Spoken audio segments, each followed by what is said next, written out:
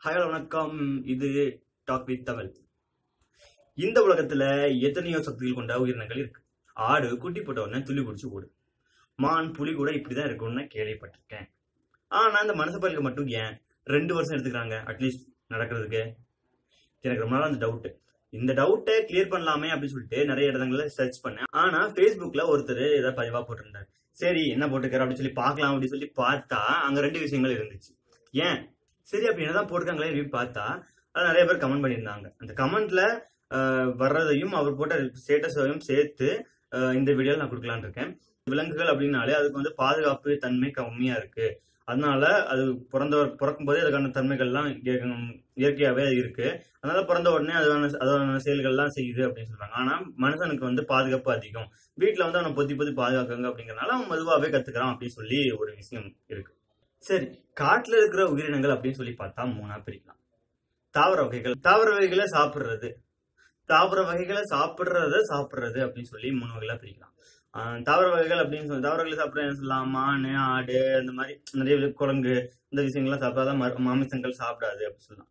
இந்த குரங்குகளையும் மான்களையும் அடிச்சு வேட்டையாடி சாப்பிடுற சில உயிரினங்கள் இருக்கு. அது வந்து 3வது உயிரினங்கள் அப்படின்னு சொல்லலாம்.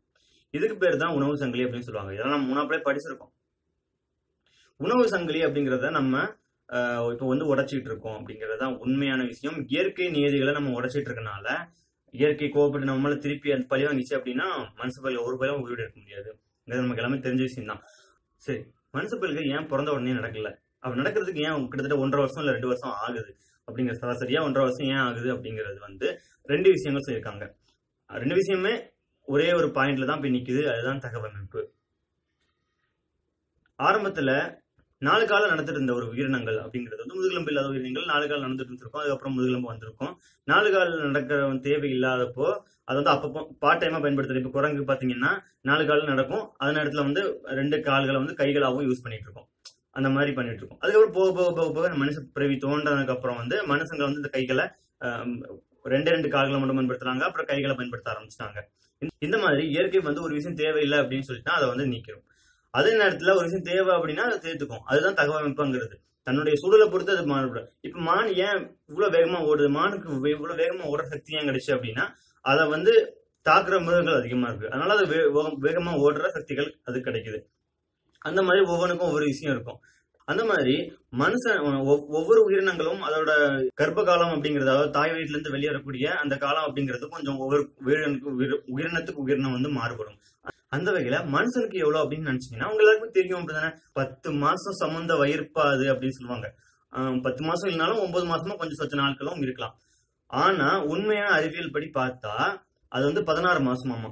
16 மாசங்கள் ஒரு குழந்தைய ஒரு தாய் வந்து வயசுல சுமக்கணும் அப்படின்னு. 16 மாசம் சுமந்தா என்ன ஆகுறது? 2 கிலோ வெயிட் இருக்க குழந்தையே ஒரு அம்மா தாங்கிக்க முடியாது. அதனால வந்து சில இறப்புகள் கூட நிகழ்கிறது. 16 மாசம் தான் இருந்தோம்னா குழந்தைக்கு 8-9 கிலோ ஆயிடும். அப்புறம் என்ன பண்றது? வயிற்ற கீறி எடுக்க முடியாது. அம்மாவுக்கு உயிருக்கு உத்தரவாதம் இல்லை அப்படிங்கறதுனால இயற்கை என்ன பண்ணுது அப்படின்னா சீக்கிரமாவே வெளியே வந்துற மாதிரி அந்த உடலுக்கு எவ்வளவு தாங்குற சக்தி இருக்கு அப்படிங்கறதுனால ஒரு குறிப்பிட்ட அந்த உயிரினம் அப்படிங்கிறது வந்து அந்த குழந்தை சிசு அப்படிங்கிறது ஒரு குறிப்பிட்ட அளவுக்கு வளர்ச்சி கொண்டு வந்ததுக்கு அப்புறம் அது வந்து வெளியே கொண்டு வச்சிடுறாங்க.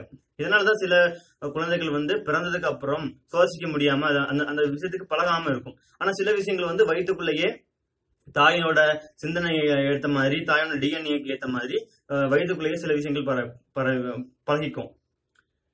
நீங்க நிறைய வீடியோக்கள் பார்த்திருக்கலாம். சில வீடியோக்கள்ல பிறந்த குழந்தை இல்ல 1 மாச குழந்தை, 5 மாச குழந்தை, சின்ன குழந்தைங்க, 1 வயசு கம்மியான குழந்தைங்களை வந்து நீச்சல் குளத்துக்கு போட்டீங்க அப்படின்னா நீச்சல் அடிக்கிற மாதிரி நிறைய வீடியோக்கள்லாம் பார்த்திருப்பீங்க. அப்ப இயற்கையாகவே மனுஷனுக்கு வந்து நீச்சல் அடிக்கிற தன்மையும் இருக்கதான் செய்யுது.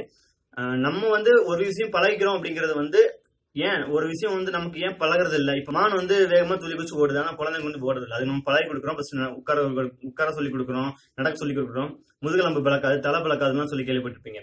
மனுஷனுக்கு வந்து இந்த அமைப்புகள் வந்து உண்மையாவே அவனுக்கு ஆரம்பத்துல இருக்கிறது இல்ல. போக தான் பழகிக்கிறான். ஏன் அப்படின்னா அவனோட தகவமைப்பு அப்படி, அவனுடைய சூழல் அப்படி. அவனுக்கு வந்து இந்த விஷயம் அவசியப்படல. ஒரு விஷயம் அவனுக்கு அவசியப்படணும் அப்படின்னா அவனுக்கு ஒரு பாதுகாப்புல இருந்து மீட்கிறது, இப்படி சொல்றது, ஒரு நம்ம காட்டு விலங்குகள் அப்படி காட்டு மனுஷங்க அப்படின்னு சொல்லி பார்த்தோம்னா ஆரம்ப காலத்துல காட்டுல வாழ்ந்த மனுஷங்களுக்கு வந்து உடம்பு ஃபுல்லா நல்லா முடி இருக்கும்.